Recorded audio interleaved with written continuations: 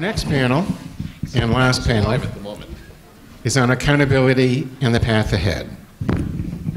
You've already heard from Brit Kirwan, who appeared at the beginning, and quite appropriately will help us bring an end to this day.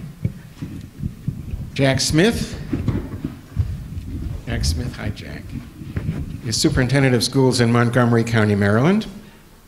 He's been Interim State Superintendent of Schools and Treasurer of the Maryland State Board of Education. Jack has seen it all, from classroom teacher to the top of the Maryland system.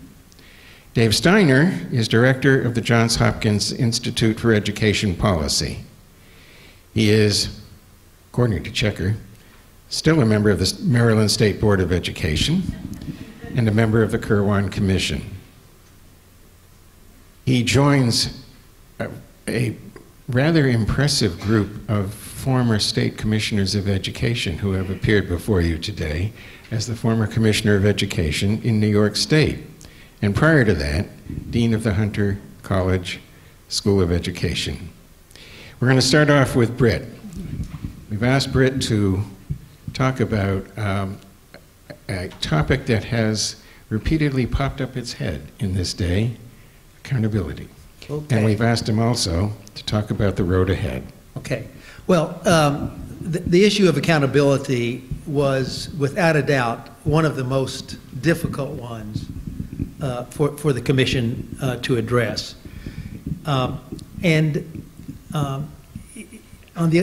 It became absolutely clear to me and others that without a convincing accountability plan, we would not be able to generate the public support for the Commission. I have given endless numbers of talks, I may have mentioned that, to various groups around the state about what the Commission has been working on, what its recommendations are, and almost without fail, the audience response is very positive to the 4 policy areas that we've been talking about today. They make sense to people, and they're impressed by the rigor with which we arrived at those recommendations. But the next question is, how do we know if we invest the money, these things will actually happen? And there is, rightly or wrongly, a perception in the state that accountability left only to the State Board of Education will not do the trick. I say rightly or wrongly. And people look back to the Thornton Commission, the predecessor commission to the Commission on Innovation and Excellence. And there were many positive things in the Thornton Commission report.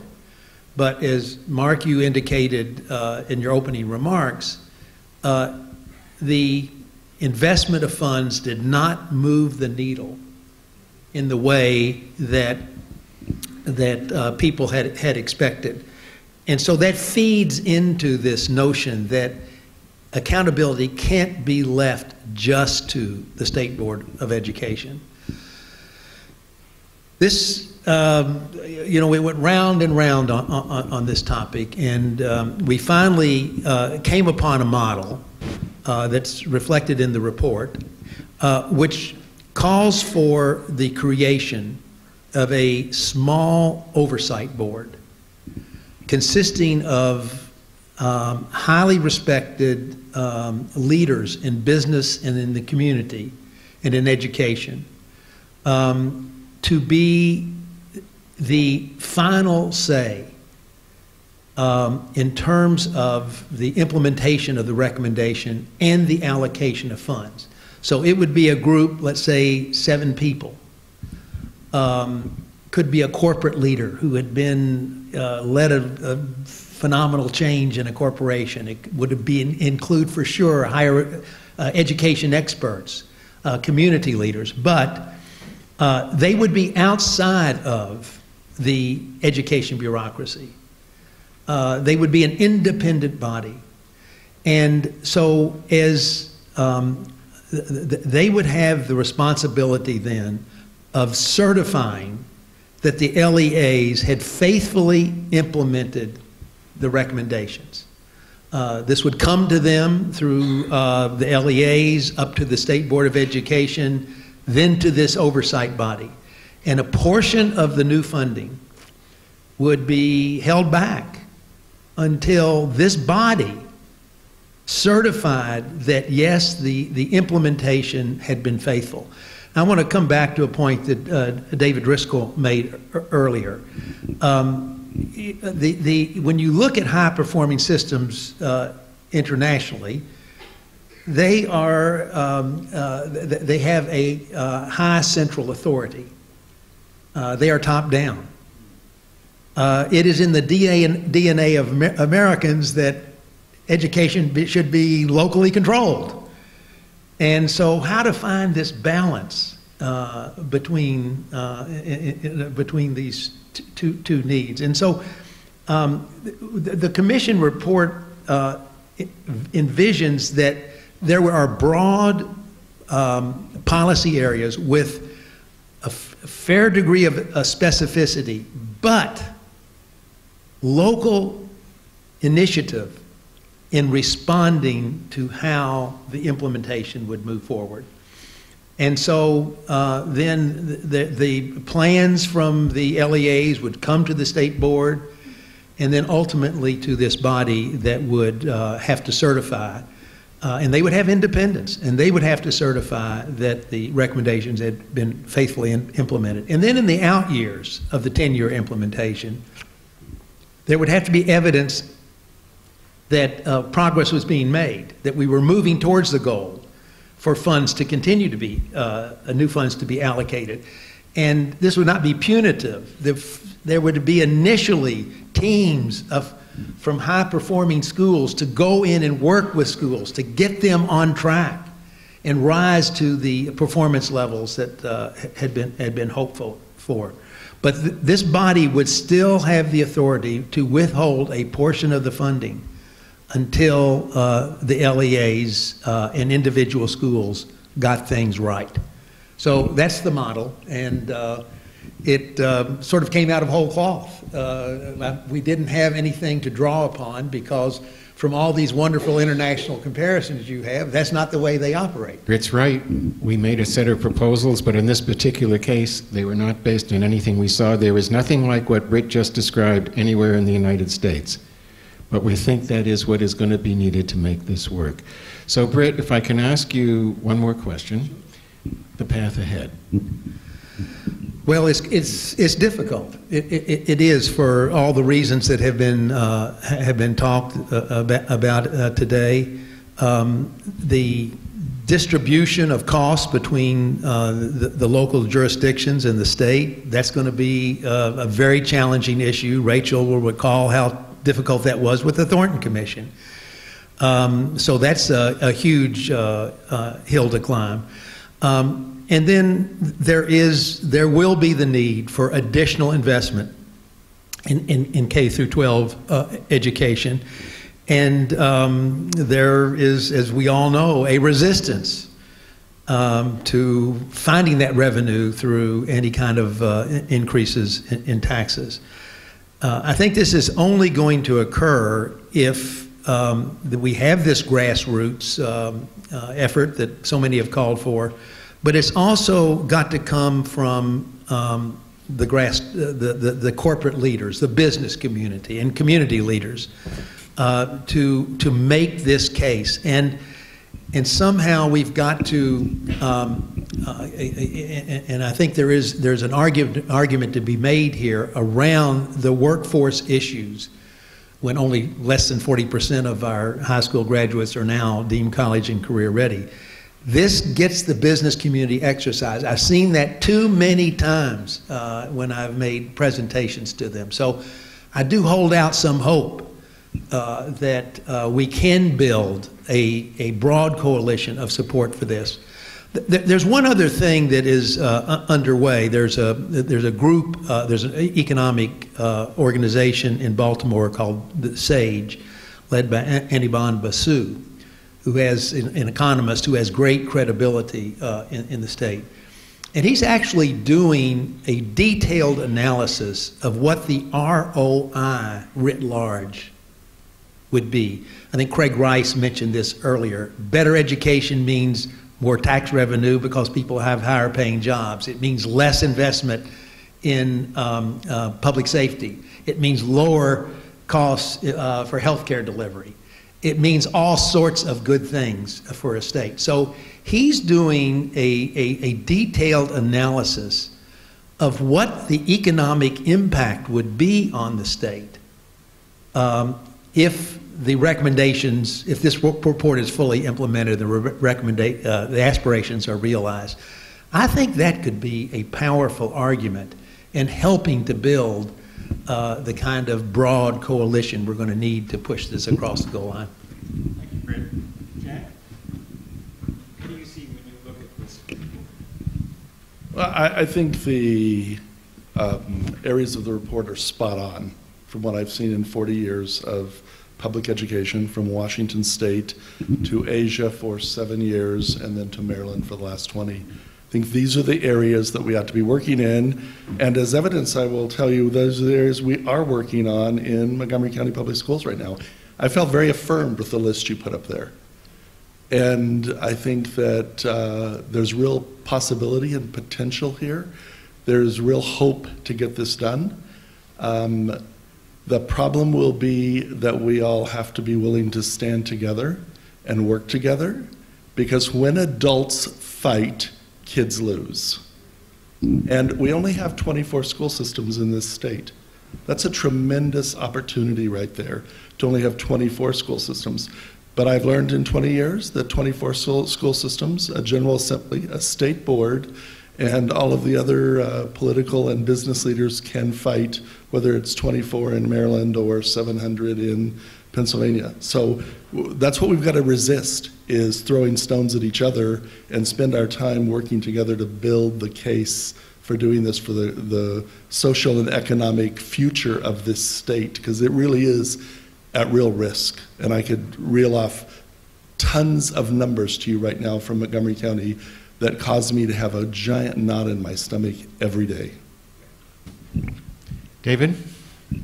So we're in a very difficult national situation. We've had pushback from education reform. We now have sophisticated sophistry of reform rhetoric all over the place, which is asking us to take our eye off achievement, which is asking us to use proxies increasingly and be satisfied with them.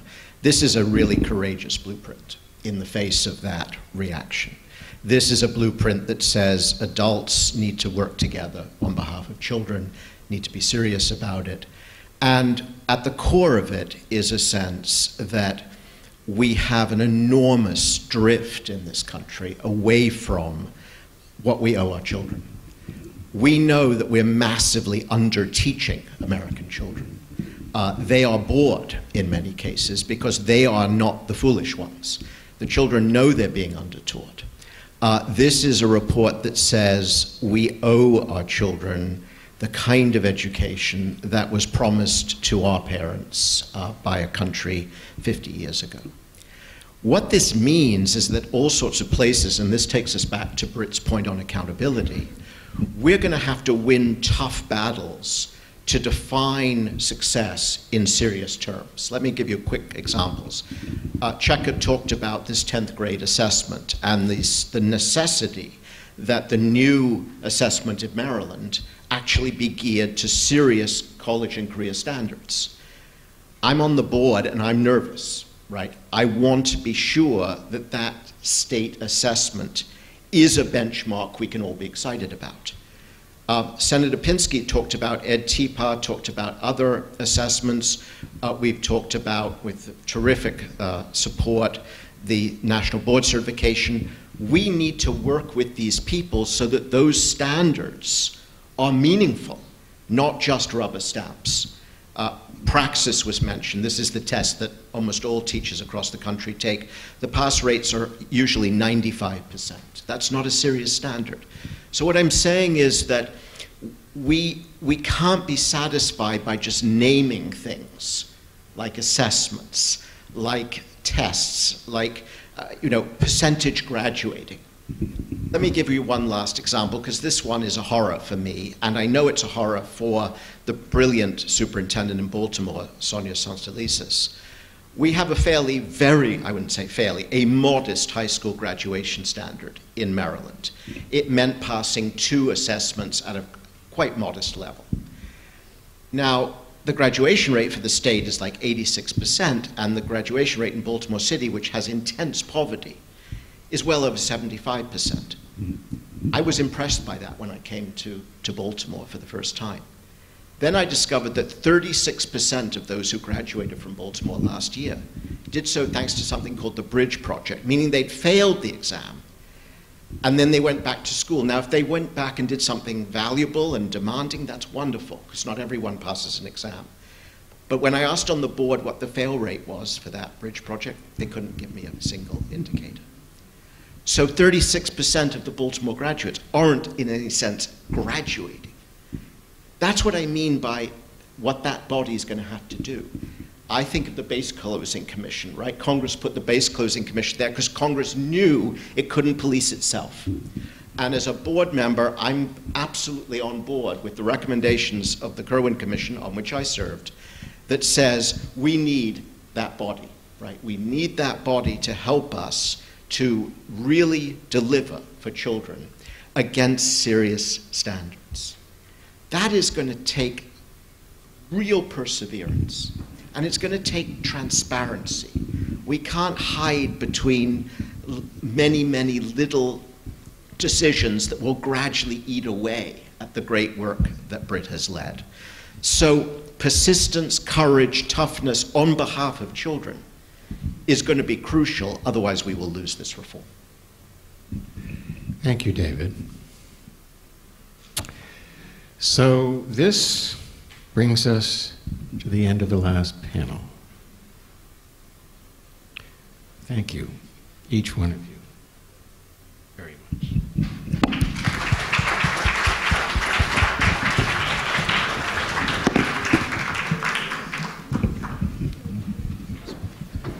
Colleagues, we're going to move to a final segment, but before we do, Rachel, there was a question that was posed that you might recall pre the break, and I think the best way of capturing it is this. The Maryland Commission title is on innovation and excellence in education. There have been a number of questions that have come forward to say, we know we've talked about equity, we know we've talked about the achievement gap. If you put equity front and centre, as clearly the Commission report does, what is the best way of communicating that to others, that this is an agenda that will seriously address equity? And we know that all of the highest performing education systems internationally have done just that.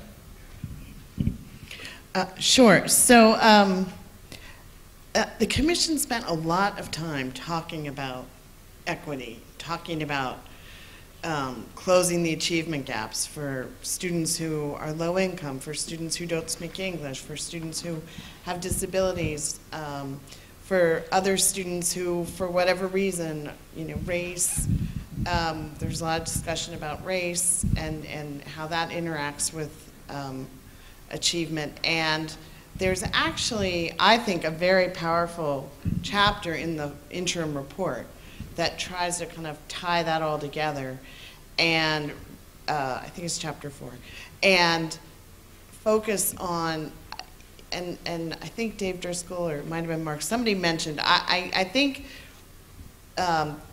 this Commission's report and hopefully implementation doesn't just having Maryland maybe go to the top of the NAEP tables or whatever, do well on PISA, would be an accomplishment. But the real accomplishment will be closing the achievement gaps and ensuring that every student in Maryland, regardless of their zip code, is receiving that high-quality education and opportunity for life. I mean, that's what education is all about.